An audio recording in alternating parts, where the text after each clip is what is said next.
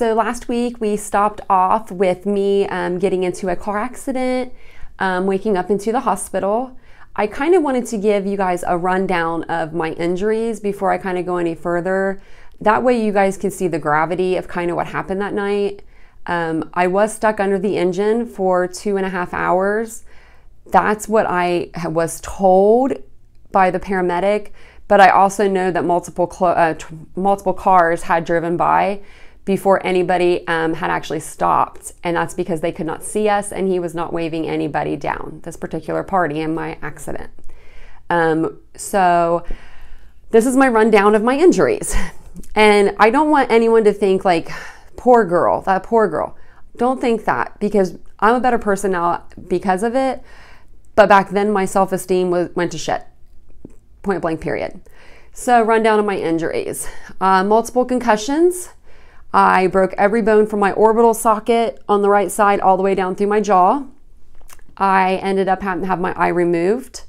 I crushed both tibia and fibia bones from the engine laying on my feet and my legs for so long. I almost lost my left foot, but Dr. Pfeiffer from OSU Orthopedics was awesome, and she made sure that I didn't lose that foot. They were talking about, taking my legs. They ended up not taking my legs. They were able to fix them, thank God. So those things are all good things. I ended up crushing my foot, like I said, 3 broken ribs that lacerated my spleen, that ended up collapsing my lung, so I had to get a chest tube put in. They're not fun. They hurt, excruciating pain. I felt like it hurt worse going out than it did going in. It was pretty painful. I ended up having to learn how to walk again. So I went from Doan Hall to the Atrium to Dodd Hall for rehabilitation. I was in Dodd Hall for a month. I ended up having to rehabilitate kind of myself in my own little way. I crushed my left arm, so I was unable to use, or my wrist, so I was unable to use that arm for any of the exercises that we did. So I had a walker after my wheelchair to learn how to walk. I could use my right arm, my left elbow that sat in like a little sleeve, and then I couldn't use my left leg, so just hopping on my right leg. That's how I started to learn how to walk again. Nobody ever came to therapy with me to see how I was doing walking wise. My family showed up one day, and that was really exciting. And my mom was there a couple times, so I can't say nobody did, but a lot of people that I really wanted to be there and kind of be my cheerleaders, they kind of weren't there to do that, and that was kind of sad. Beginning, everyone was there. Then sort of after, everyone kind of disappears. So that's a little stuff we'll go over later, a little with self-esteem and all that.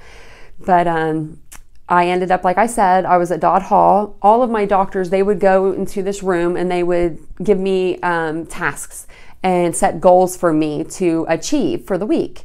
I had no clue what these goals were. I just knew I needed to walk, and I had to learn how to walk, that nobody was going to teach me. They could teach me, but they weren't going to do it for me. So I ended up, like I said, I was in Dodd Hall doing that, had my mouth wired shut for 8 weeks. So for 8 weeks, this is a thing that you guys can do. I don't like pureed food. When I looked at it, I was like, no, I'm not doing it. So here's some tips and tricks about that. So if your mouth is wired shut, you can actually pureate, like grind, it might sound gross, but SpaghettiOs, like beefaroni and ravioli, I don't know where my thought process where I figured this out, but I did. You basically just blend it down to like nothing, and you can eat it like through the wires.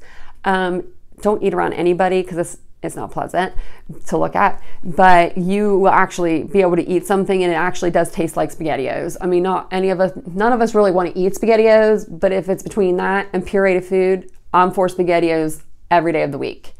Also, another little tip and trick for us women in the hospital.